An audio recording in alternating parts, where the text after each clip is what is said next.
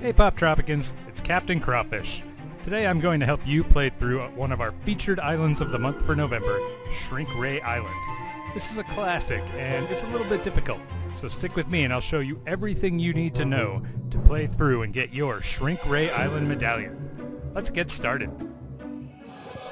Here we are on Main Street, right outside of a school, where the science fair is being held tonight. We go into the school, take into a hallway, run down the hallway, and then enter the door to the gym where the science fair is being held. There are several kids here with their projects. You're welcome to click and interact. Each one of those projects actually does something when you click on it. They're all just for fun. What we're actually looking for is down here at the end where one is missing. And there are 3 adults standing next to this blank project.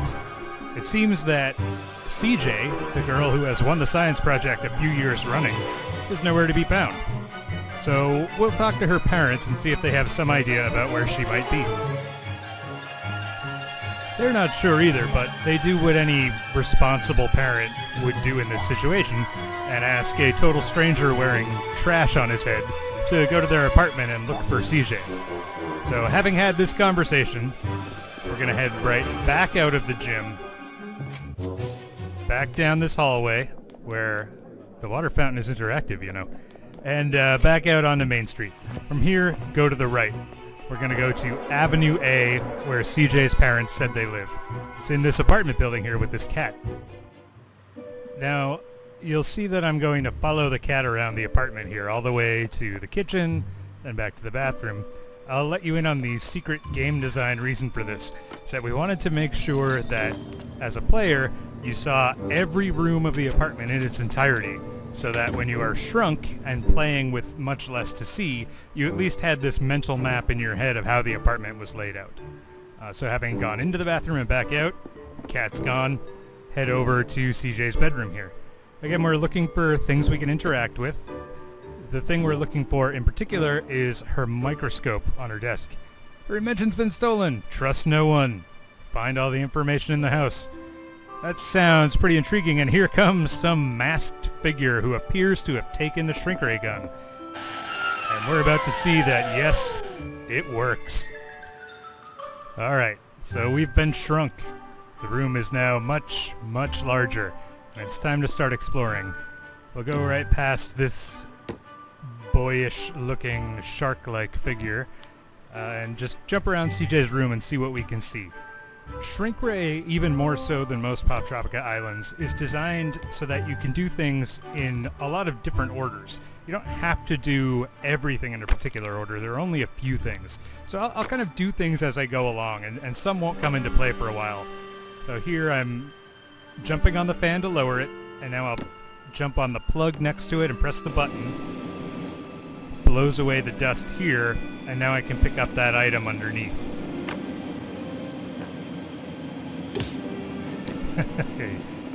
Careful of that happening. There's my thumb drive, there's Dr. Hare, whose name I can legally use.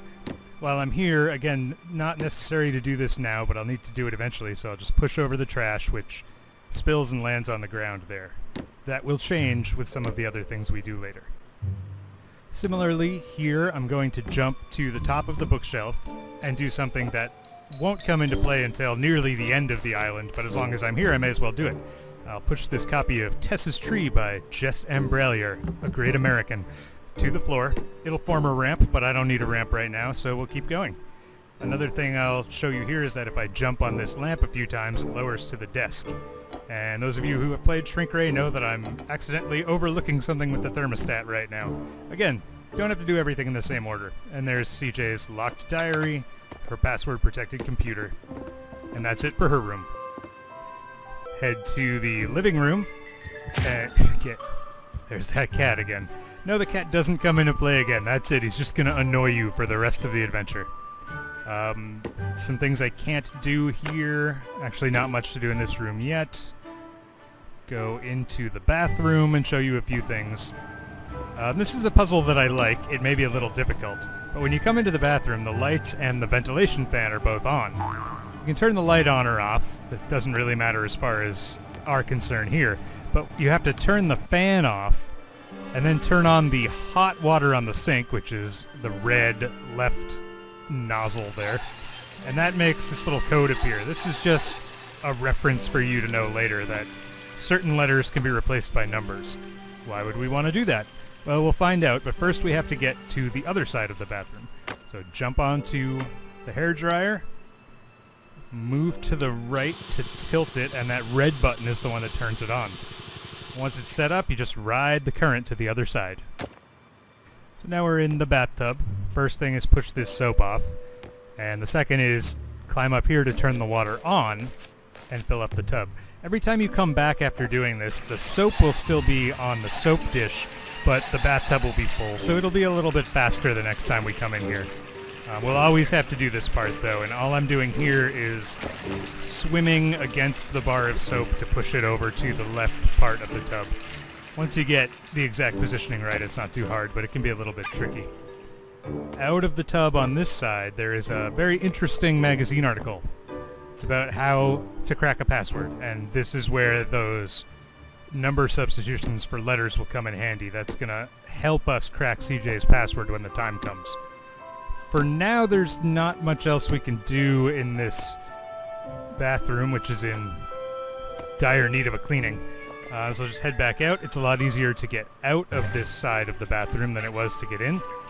Just make your way over to the right of the tub, climb up, and head out to the right. Same deal here, just run straight through, go back out into the living room, and into the one room we have not yet visited, the kitchen, which is directly to the right of here. Again, lots of different things we can do. I'm going to try to do as much as I can as I go. The first thing is jump up onto that junk drawer and pick up the screwdriver. Show you what to do with that in a little bit. Continue pushing this sponge over, and now there's a bit of a tricky jump to make here. You need to jump into that trash can from the top of the spray bottle. It's not easy. You just need to make it a bit more of a horizontal jump than you're used to. Here we have a bit of a maze. There are a lot of things that will block your path. When you click on them, you'll see arrows appear to the right or the left. Click on the arrow and your character will either push or pull the object, and that will open up a path, or actually maybe block off a path, or if you're really unlucky, it might squish you to death. So I'm going to show you, don't worry, you can restart right away when that happens. I'll show you how to get through it.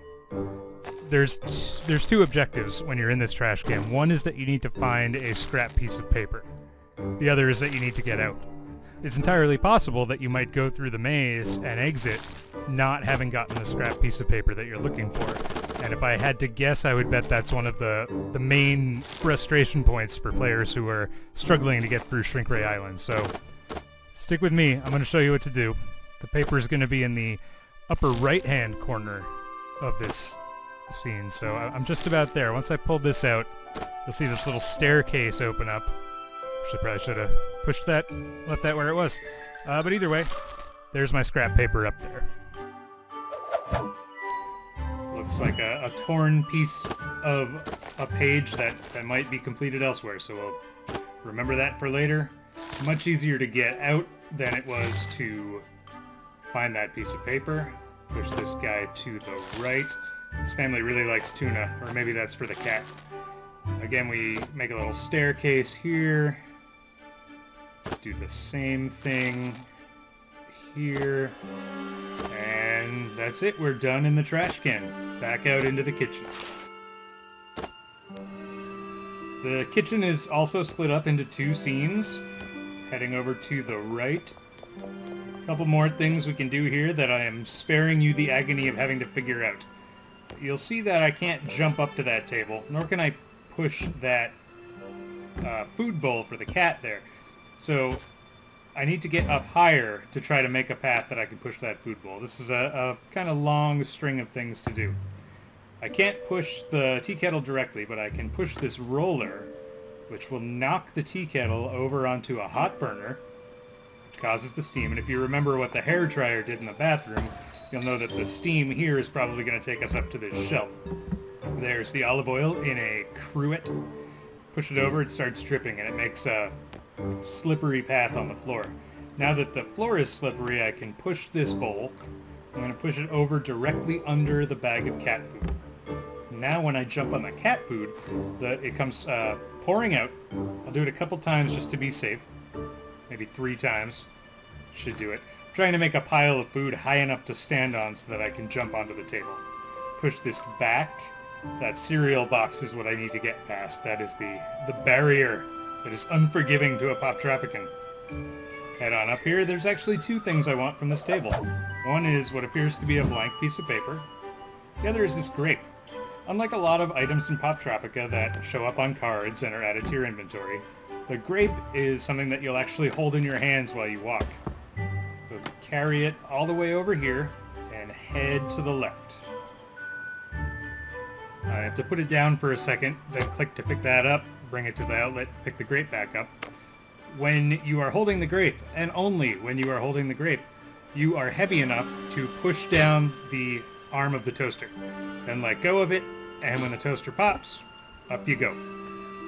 Here we're going to do a bit of a slingshot approach to get over on top of the fridge.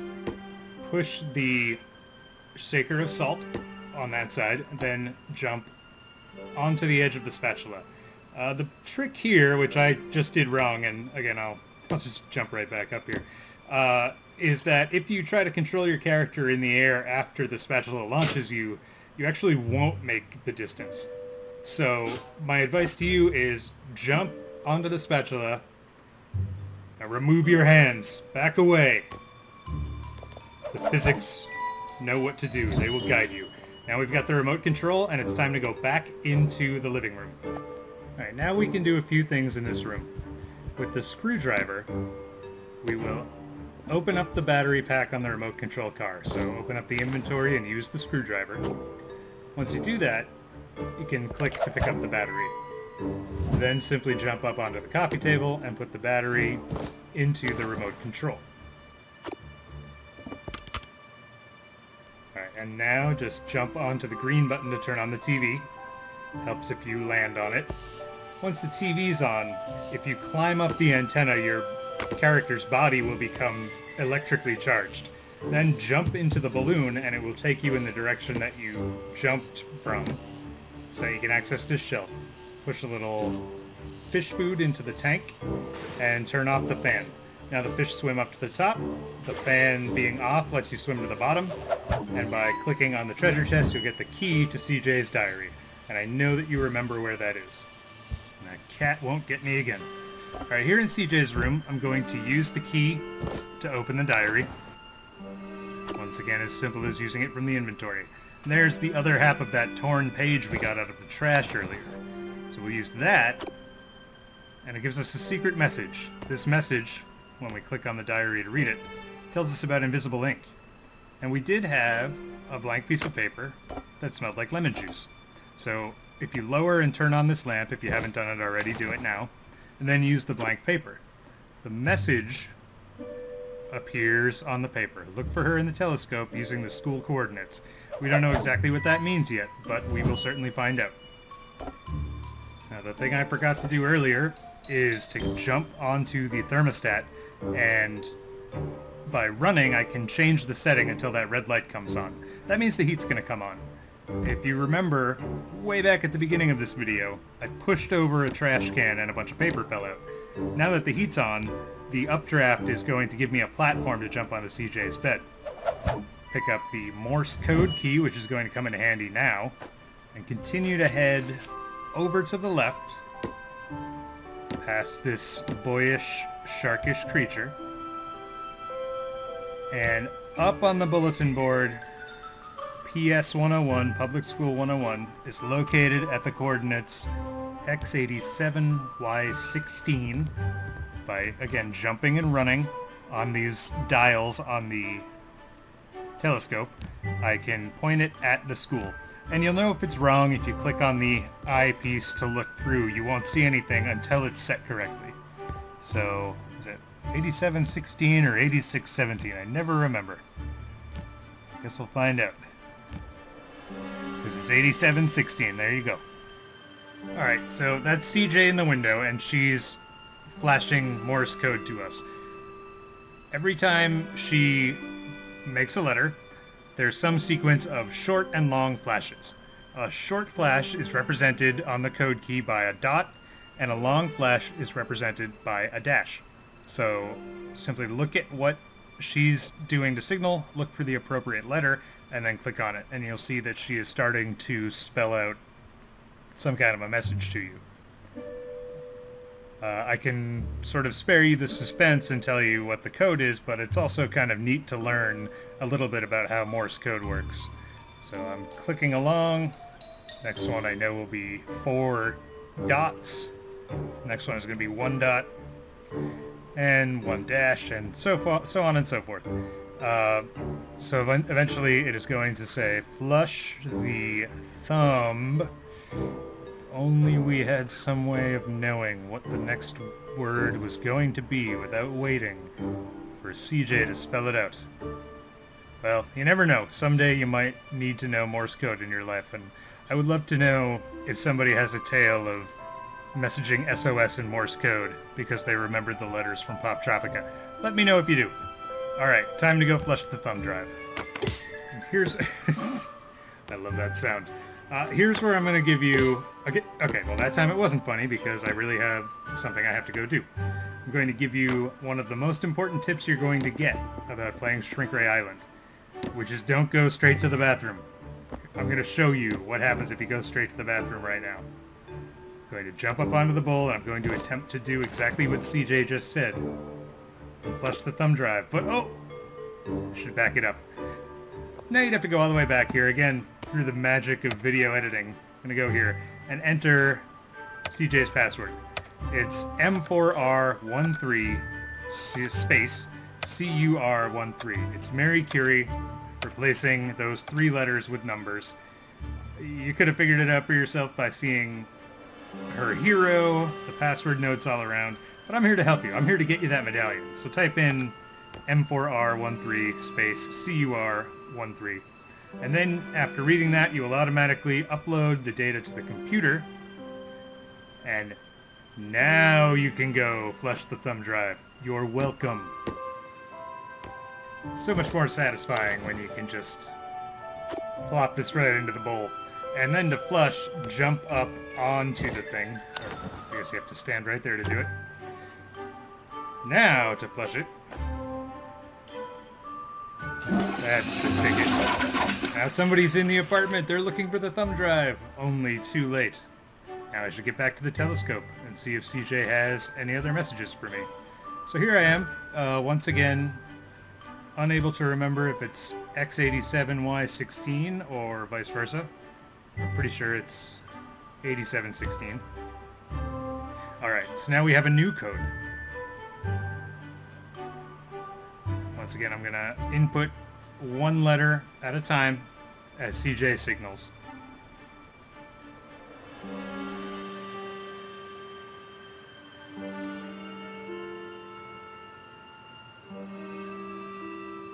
Thief is... You know, Roger Ebert has a thing called the law of economy of characters, which states that the secret bad guy in any movie is the most recognizable supporting character who has not yet done anything. If you follow those rules, as we often do here at Poptropica, you won't be terribly surprised to see that the thief is Mr. Sill. Who could it be? Ah! Thief is Mr. Silva. And there he is! Alright, Poptropicans. It's hero time. We have to find a way now out of the apartment so we can get to the school. You remember I set up that ramp back at the beginning of the video. Now it's going to come into play. Also remember that there was a remote control car and a control for it that I haven't used yet. There's only one problem. The remote control car, we took the battery out. So avoid this cat. The cat's got nothing on us now. And we'll do the same thing we did the last time. Click on the battery from the remote and then go down to the remote control car, put it in there. Now upon entering the car, I still need to click to make it drive. It controls in exactly the same way as walking does. So just put the cursor to the left and go, and if you have a little funkiness getting out of the scene. That's okay, just keep going. Keep going until you almost get to the ramp, and then you are rewarded with this pretty cool little video. We're free. We're out on the street, literally. So we're gonna race to the school to try to catch up to CJ before Mr. Silva can do anything bad to her. And this is a little bit tricky, but you can actually lose. So there are certain obstacles that will knock you back or drop you down. You'll just end up right back on the road like this. There are jumps and tunnels that you can go over and through. If you hit any water or any oil slicks, you'll spin out, but it's no big deal. And if you hit anything like a fire hydrant or a mailbox, you'll just bounce back for a second. So again, you can't really lose. You're not being tracked for how long this takes you or anything. Just keep on driving, and eventually you will get where you want to go.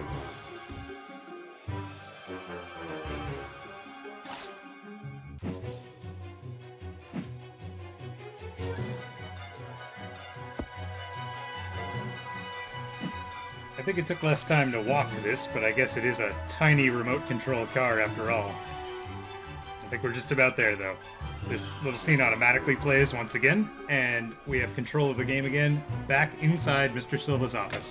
And here, for the first time, we finally get to meet CJ. We'll have a conversation with her, where she explains that what we've already pieced together, her teacher has stole her shrink ray gun. But she doesn't know why, because he's such a good teacher. And if a character says we need to make sure that the bad guy doesn't see us, you can bet that the first thing that's going to happen is that the bad guy sees you. And that takes us to the final sequence of the game. We're going to have to try to outwit Mr. Silva and his shrink ray gun. So here, the shrink ray gun will pop into the screen every once in a while, and as long as you're standing behind one of these objects, you'll be okay. The ray will hit the object and it will shrink. That also means that you can only use each one of those one time each. So we'll try to do this economically. Once you get to the globe, you actually want to stop and wait here a minute, because this will help us finish this sequence. Push the globe down to the floor and push it over to the right. So you, hide. Alright, we'll use it as a platform to jump to that chair, and then up onto Mr. Silva's desk. The last thing is to hide behind this mirror. Will the mirror shrink? No! It'll shrink Mr. Silva instead. Now he's trapped in an ant farm. So we've taken care of the bad guy, which is great, but there's still one problem, which is that all three of us now are teeny tiny. The shrink ray gun has a little switch, conveniently enough, that I can change to grow. Upon doing that, here we go. Back to normal size. Look who saved the day. And CJ has a new science project, the incredible Shrunken Man. I've got my island medallion, as promised. That is how you get through Shrink Ray Island. Again, you'll get bonus credits for completing this island in the month of November, so head on over to poptropica.com right now to do so. Thanks a lot for playing, and thanks for watching this video.